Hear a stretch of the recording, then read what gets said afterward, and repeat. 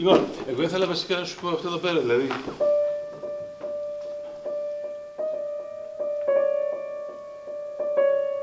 Η μουσική έκφραση κατά βάση αποκτάει έμφαση όταν κάποιος έχει την ικανότητα να δώσει το στίγμα του περιεχομένου του μέσα αφενός από έναν απλό, δεύτερο δομημένο και τρίτον οικονομικά αποτυπωμένο λόγο.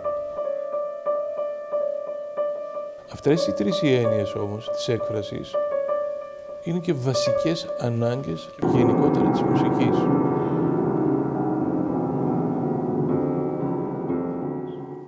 Είναι ένας τρόπος να σκέφτεται και έχει πάλι στο μετά-σειραϊσμό σχέση. Δηλαδή... Στη Θεσσαλονίκη η σύνθεση διδάσκεται τα τελευταία 25 χρόνια.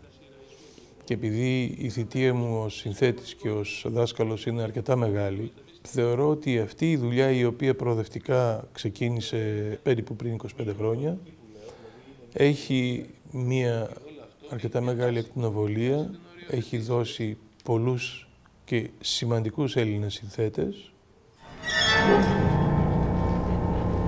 Μπορεί να έχει διαφορετικές υφές, όπως έχεις διαφορετικό χώχρωμα, όπως έχεις με τον αέρα. Μπορεί να έχει διαφορετική άρθρωση, όπως βλέπετε πάνω. Επίσης, μπορείς το ξεκίνημα του έργου να το βλέπεις έτσι, απλωμένο, και όσο προχωράς, η ταυτότητά του να είναι το ένας θόγκος. Για μένα η σύνθεση είναι ένα άλλο επίπεδο επικοινωνίας, στο οποίο μπορώ και θέτω τους δικούς μου όρους και τους δικούς μου κανόνες. Χρειάζομαι τον κόσμο γύρω μου και τα ερεθίσματα που παίρνω από αυτόν, αλλά η σύνθεση για μένα είναι ένα ξεχωριστό κομμάτι της ζωής μου και ένα ξεχωριστό κομμάτι του εαυτού μου που μπορώ και νιώθω πιο ελεύθερος.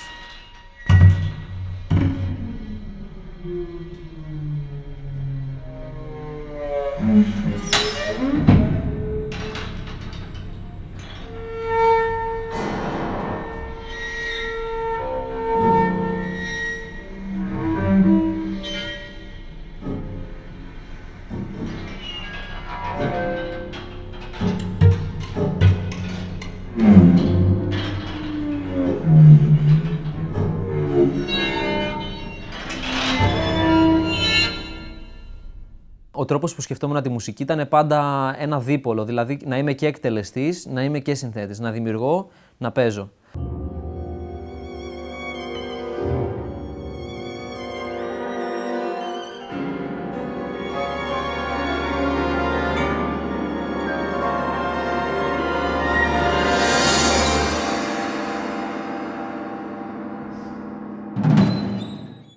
Αυτό που κατέληξα εν τέλει μέσω αυτής της σχολής είναι ότι ανακάλυψα ότι αυτό που θέλω να κάνω είναι να συνθέτω και παράτησα οτιδήποτε άλλο έκανα στη ζωή μου.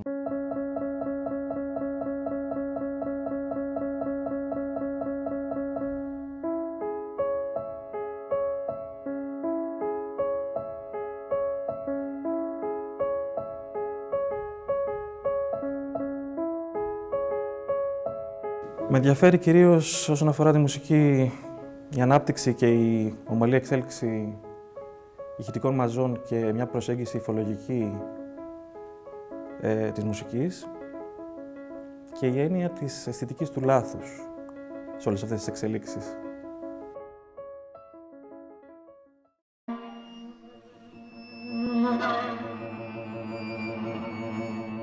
Στη σύνθεση με ενδιαφέρει πάρα πολύ ο ρόλος των ηχοχρωμάτων, ασχολούμαι με αυτό. Είναι πάρα πολύ σημαντικό να βάζω τη δική μου ταυτότητα στη μουσική μου. Σίγουρα έχω επηρεαστεί από άλλους συνθέτες, είτε βρίσκονται εν ζωή είτε όχι, αλλά πιστεύω ότι το στοιχείο, το προσωπικό του καθενός είναι αυτό που θα δώσει και ένα στίγμα διαφορετικότητα σε ένα βάθος χρόνου. Αυτό είναι ίσως το πιο δύσκολο κομμάτι ενός συνθέτη, ο πιο δύσκολος στόχος. Να βρει κάποιος τον εαυτό του και να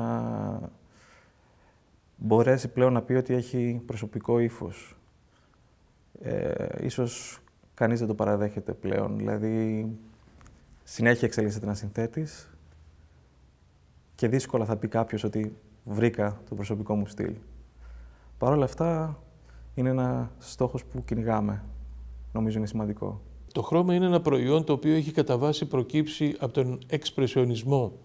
Και ο εξπρεσιονισμός, ένα από τα βασικά του χαρακτηριστικά τα οποία εξέφρασε ήταν ότι θέλοντας να μορφοποιήσει αλλοιώνοντας την μορφή, δημιούργησε υποκατάστατα φαινόμενα. Και ένα από τα βασικά φαινόμενα αυτού του υποκατάστατου ήταν η μορφή είναι ταυτόσιμη με το χρώμα.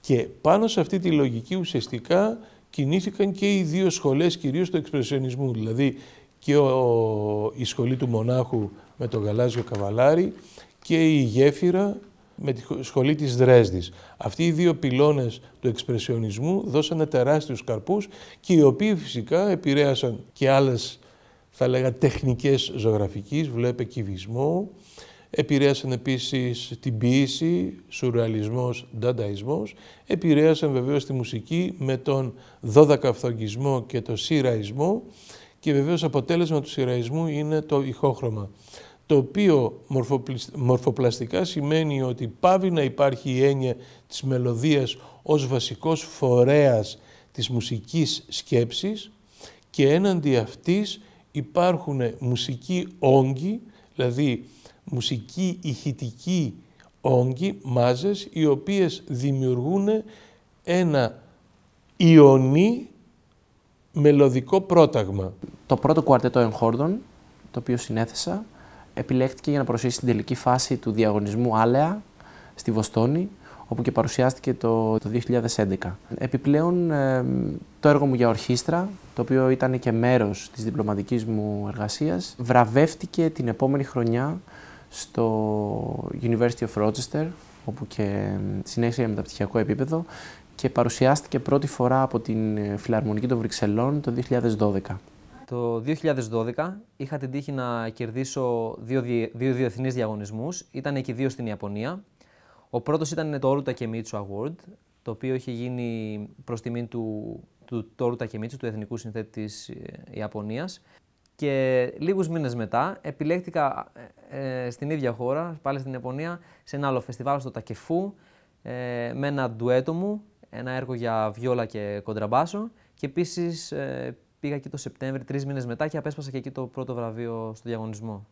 Έχω βραβευτεί σε Ελλάδα και στο εξωτερικό, σε εργαστήρια σύνθεσης και σε παγκόσμιους διαγωνισμούς σύνθεσης. Τελευταίος ήταν ένα project που έγινε στην Αγγλία, διήρκησε 3 χρόνια, παγκόσμιος διαγωνισμός σύνθεσης, με συμμετοχές σχεδόν πάνω από 800 από όλο τον κόσμο, όπου και πήρα την πρώτη θέση, με αποτέλεσμα να υπογράψω συμβόλαιο με τον μουσικό εκδοτικό οίκο Edition Peters. Η πρώτη σημαντική διάκριση που ήρθε ήταν το 2007, στο Δίο Τσαϊκόφσκι στη Ρωσία, με το έργο μου Μνημόνιο, κουαρτέτο εγχόρδων. Έπειτα βραβεύτηκα στη Σόφια, στη Φιλιππούπολη, στη Βαϊμάρη. Πολύ σημαντική διάκριση ήταν το βραβείο της εκδοτικής εταιρείας Beren Reiter. Έπειτα είχα κάποιες διακρίσεις στο Λονδίνο, στη Νέα Υόρκη, στο Ζοντερχάουζεν και οι πιο πρόσφατες ήταν σε ένα διαγωνισμό που έγινε στο Κρατικό Οδείο του Παρισιού τον Απρίλιο του 2014 με το έργο μου Νεύμα, όπου απέσπασε το 3ο βραβείο διεθνώς και έπειτα μια πολύ σημαντική συνεργασία με το γνωστό κουαρτέτο Arditi Quartet, όπου παρουσίασε έργο μου στο Λονδίνο.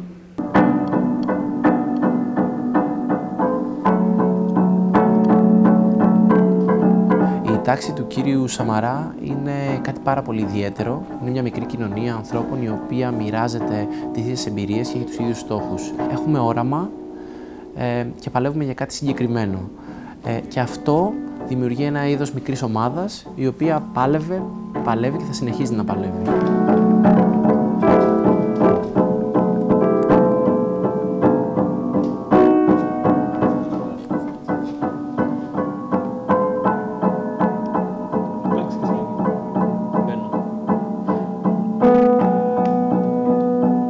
Θεωρώ εξαιρετικά χρήσιμο ο καθένας να γίνει εν δυνάμει δημιουργός, γιατί δημιουργία σημαίνει ταξίδι και είναι ένα ταξίδι προς το εγώ μας.